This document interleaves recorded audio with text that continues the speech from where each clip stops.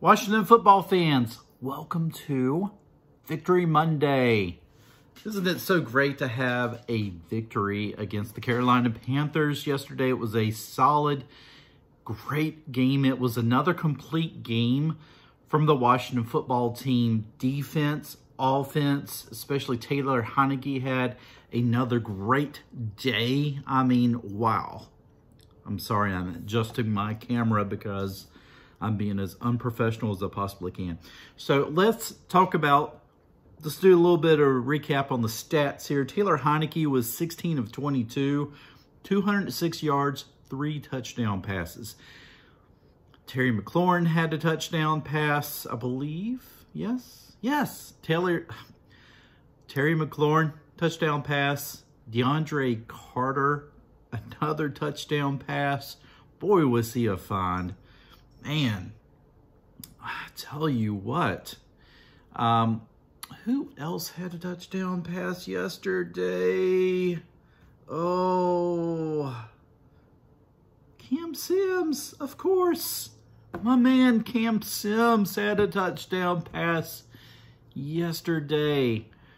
Now, we do have to talk about Antonio Gibson now. Antonio Gibson continues to be a fumbler, and there has already been a lot of fans who have put Gibson in the same category as Matt Jones. I'll say this. I think that Gibson has shown a lot more than what Matt Jones showed us. Gibson is, if he can hold on to the ball, I mean, this dude is, he is an excellent running back. He just needs to learn to protect the ball, and that was the reason why he was out for the whole second quarter. And Ron Rivera was like, okay, you're not going to lose this football game for us by continuing to fumble like that. Especially, well, it doesn't really matter. I mean, it's even worse probably if you fumble in your own territory. But fumbling in the red zone, you're taking points off the board, man. You're giving it back to the other team. So Ron Rivera sat him down. And guess what? J.D. McKissick came in, and I mean, wow. Another great find that we had last year, J.D. McKissick. I mean, man, it's funny how sometimes you see these players like this, and it's like, how did other teams not see this talent? But Ron Rivera saw the talent, definitely for sure. And, I mean, J.D. McKissick came in, did not miss a beat. Oh, my mind is going blank because I am still halfway asleep. Jarrett Patterson got in there, had some good runs as well. He had 7 carries, actually, 23 yards. Taylor Heinicke had more rushing yards than Jarrett Patterson. But Antonio Gibson, 19 carries, 95 yards. J.D. McKissick had 46 yards on 7 carries. So, I mean, I think we had a total of what was like over 190 yards rushing yesterday. I mean, when you can run the rock like that, you're going to win the football game. The defense held up. Now, that first drive, I was kind of like, okay, all right, I guess we're back to this now. We're back to the defense being porous, allowing the first score, forcing the team to play behind the sticks the whole time. But besides, three drives by Cam Sims and the Panthers, the defense played really well. They did. You're not going to stop McCaffrey. I mean, he's one of the best running backs in the league. He's going to get his, and just, it's going to be a battle. And then you add, you add Cam Newton in there as well, with Newton being that dual threat. And yeah, I mean, but I think we contained Newton pretty well, except for that one touchdown run that Newton had. It's like, what, a 23, 28-yard run. We pretty much contained him. Now, he had a good day. Cam Newton had a good day. So, I mean, for the Panthers, hey, I respect the Panthers. They're kind of the hometown team here in North Carolina. So, I have to, respect the Panthers enough to say that, you know, Cam Newton played well. And I think Carolina is where Newton should have been the whole time, should have stayed. And yeah, he is not the quarterback that he was, you know, 10 years ago, but he can still be very effective, and he's healthy now. So, you know, I think that Matt Rule has, you know, if he can continue to develop Cam Newton in terms of him getting used to their offensive playbook, Carolina's going to be fine. But let's not talk about Carolina. Let's talk about our Washington football team.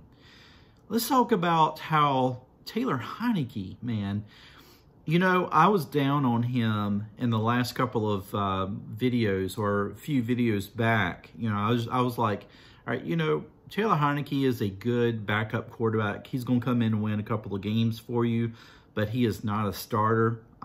I may come back to eat those words. You know, I am just fine eating crow on that one, because Taylor Heinicke has shown nothing less than being a starting quarterback, and a successful starting quarterback in this league with the last couple of games. He went against two of the best defenses in the league, and he played well. I mean, he played really well. The only thing that I would like to see Taylor Heinicke do less of is throw off his back foot. There were times where he did not have to throw off his back foot. He could have stopped, planted his foot, and thrown a better pass. One in particular was that incomplete pass to Terry McLaurin in the end zone.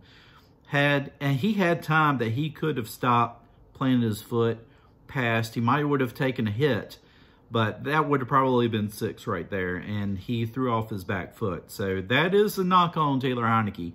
He's going to have to learn not to throw off his back foot so much.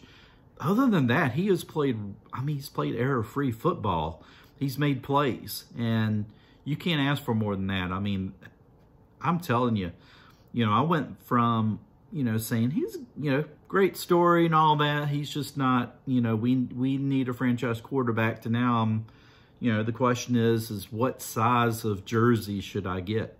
You know, because I'm telling you, if Taylor Heinicke keeps playing like this throughout the rest of the season, there is no doubt in my mind that he should be the starting quarterback next year, or he should definitely be within the conversation. You can still go ahead and draft a quarterback, but you don't need to start him right away, and that could be a great situation for the Washington football team next year. You know, Antonio Gibson, if we can learn, if he can learn to hold on to the football, I mean, we're going to be solid at running back. We need to hold on to J.D. McKissick as well. I think Jarrett Patterson is, you know, going to develop into a fine running back. Receivers, I mean, yeah, you know, Terry McLaurin is the guy. Haven't seen anything from Diami Brown. I'm starting to feel like that was probably a miss.